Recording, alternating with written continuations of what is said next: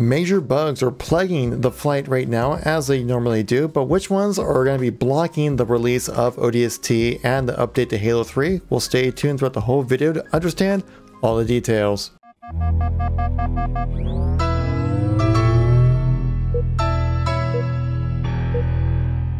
How's it going, everybody? It's Kevin here once again, giving you another news and informational video when it comes to Halo. If you like these news and informational videos, please make sure to tap that like button, as it lets me know you want to see some more content like this, and it greatly helps out more people getting a chance to see this video so they can stay up to date with everything going on in Halo. So I'm sure many of you know ODST flighting has begun. It will run until the 24th of August at 10 a.m. That's when it will end. I've had some time to jump in and play this, and overall my experience has been really great. The new season content is fun. It really adds a lot to Halo 3.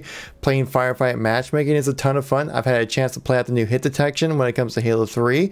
That turns out to be really great as well, but there are some issues plaguing this flight right now, and there's some major issues that definitely need to be resolved before the Halo 3 update and the release of ODST. So in this video, we're going to give you all those major bugs that we need to know about. So let's start globally with ODST. So the global gameplay issues, there are 7 of these. One of them is going to be the Suicide Grunt plasma grenades do not render or play audio as intended on dedicated servers.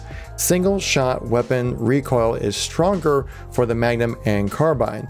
The character model is in T-pose for a short time when moving the cursor over the positions of titles. Lightning flickers in the opening cutscene for Coastal Highway on unlimited frame rates. Grenades thrown by clients do not travel as far in Firefight. Players are unable to communicate using in-game voice. And for 7, enemy animations are desynced in ODST Firefight. Now that first one I definitely have experienced quite a few times with the Suicide Grunts plasma grenades not rendering or playing any audio. I have a clip of it showing you right here, but not just the Suicide Grunts. I think just sometimes plasma grenades in general don't show up in Firefight. As you can see in the clip, the first part you can see some grenades explosions that would happen, you just don't see them or hear them. They just look like the grunts are just flying up in the air, and then a Suicide Grunt comes up right behind us and blows us up.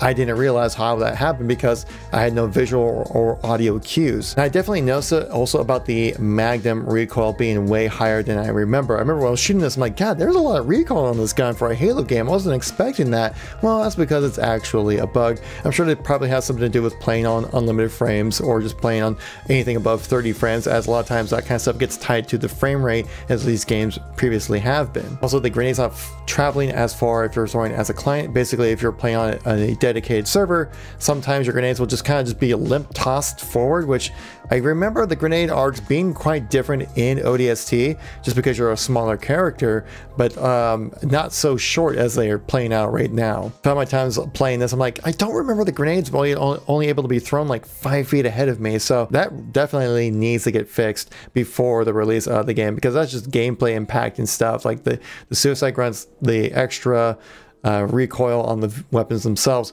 and also just may not be able to throw your grenades properly. There are some global campaign issues for Xbox and PC, but there hasn't really much that really has gameplay impact, and so we'll just kind of skip over that. PC known issues for ODST are very specific, like for the gameplay aspect of it, its culling is present on character's body when using a high field of view, unable to scroll the visor database map diagonally when using keyboard and mouse. When using mouse wheel controls in the visor, they are inverted. Rarely, ODST co-op is unable to connect users for extended periods of time. The emblem on the armor is chosen randomly in ODST Firefight. For PC UI, there is an issue when it comes to putting your crosshairs into center, that it actually shows the reticle as a bit of like an oblong kind of shape, not actually exactly a circle for some reason, so that definitely needs to be fixed. They also have some audio issues, saying the game music volume slider also affects the volume of sound effects.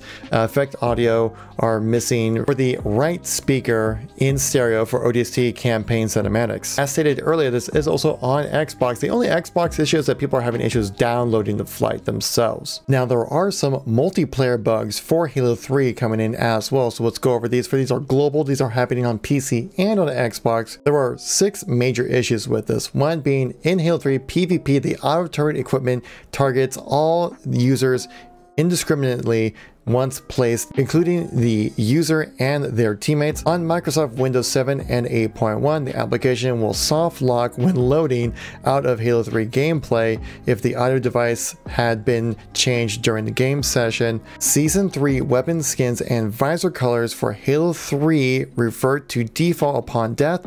Season 3 weapon skins for Halo 3 revert to default weapon skins while in active camouflage. Number 5 here, weapon textures pop when first spawning into a Halo multiplayer match.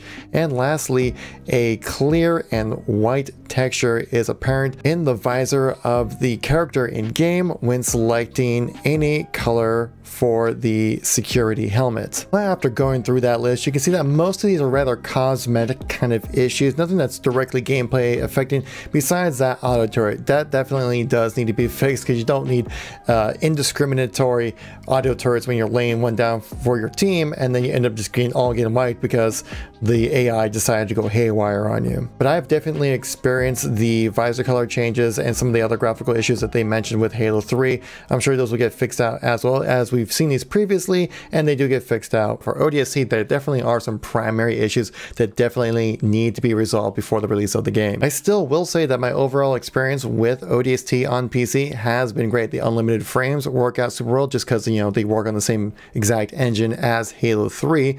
Also, that the smoothness of the mouse and keyboard feels great. The matchmaking works rather well. That's my only issue I really came across was definitely the grunt plasma grenades not showing up in the game. So as long as 343 can knock out some of these bugs and get this game released for us, guys, I'm very excited about it. So we can probably get a nice speculation of when can we expect this game to be released onto the Xbox and PC as well. Well, this flight is going to be running until August 24th for right now. Sometimes these do get extended as well, as in the previous flights have been as well. Though generally whenever these flights end, we have about 2 weeks after the flight to work out some of the extra bugs that are found by the community, and then the game releases. So that would put us either at a 2-week release of September 8th and also a 3-week release of September 15th. Those are both Tuesdays, as every MCC game has released on Tuesday.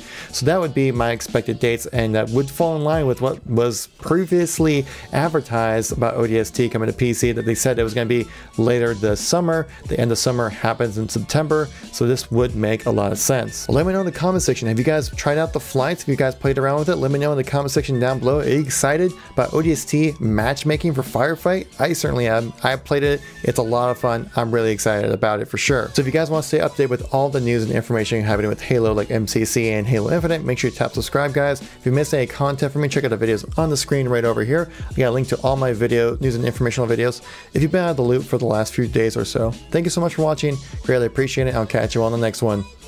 Peace out.